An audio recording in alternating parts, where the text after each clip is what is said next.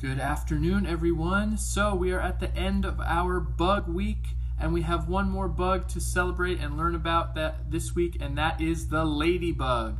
I'm sure you've all seen ladybugs before. They are little round and red bugs that fly around. They're super cool, and growing up I was always told that seeing a ladybug meant good luck. So I've always thought that when I see a ladybug. So today we're going to be making a ladybug craft, and let me just preface the craft by saying that there are so many ladybug crafts out available on the internet. Most of them have to do with a paper plate or other materials. I'm working with what I have here, as we all are during this time. So I am doing another craft that is made of construction paper. I feel like they're pretty easy and fun, and that's what I have on hand, all right? So this is what we're going to be making today. It's a beautiful little ladybug with flappy wings on a leaf. And as you can see, also, I am running out of different colors of construction paper. So I made my ladybug with blue paper instead of black. But this just shows you that you can have fun and be creative with this project, or all of these projects. Hey, Sergeant Pepper. And make them your own, okay? So first I'm going to go through just the materials that you'll need. So construction paper, you'll definitely want red for the wings, and then a base color. Again, I used blue. Black would be the preference if you want it to look like a real ladybug, but again, have fun with it. Use whatever colors you will want. And you'll need some green for the leaf. As you can also see, I just used white paper and colored in a leaf with a green marker. You'll also need a glue stick. You will need scissors. You will need a black Sharpie. And that is about it.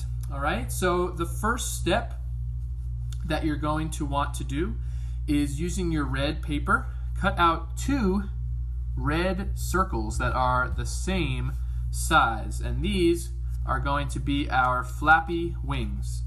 Okay, so the first thing, once you cut out the circles, is you'll fold the circles in half and make sure you press really tight so that they're nice and folded. I'll do that with the other one too.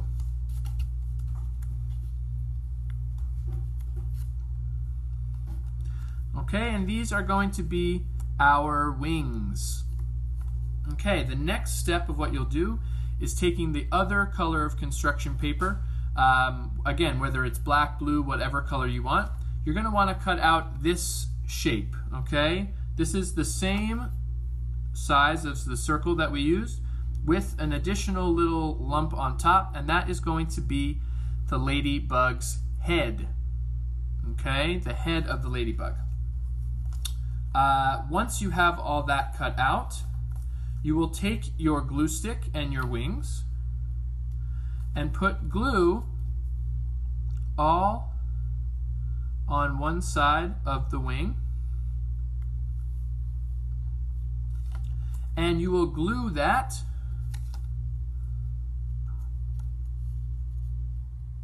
to the ladybug like so.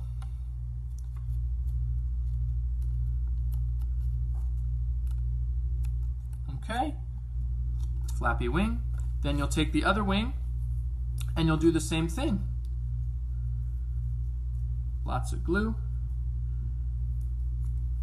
And you'll glue it on so that there is a little bit of space, a little bit of space of the blue or black of your ladybug. But as you can see, you'll have some wings. Okay, the next step, what you'll do is, using the same color as your base, blue, black, whatever, you're going to want to cut out 8 small rectangles, maybe about an inch, inch and a half long, that are going to be the antenna and the legs. All right, and I'll show you how to do that in the next part of the video.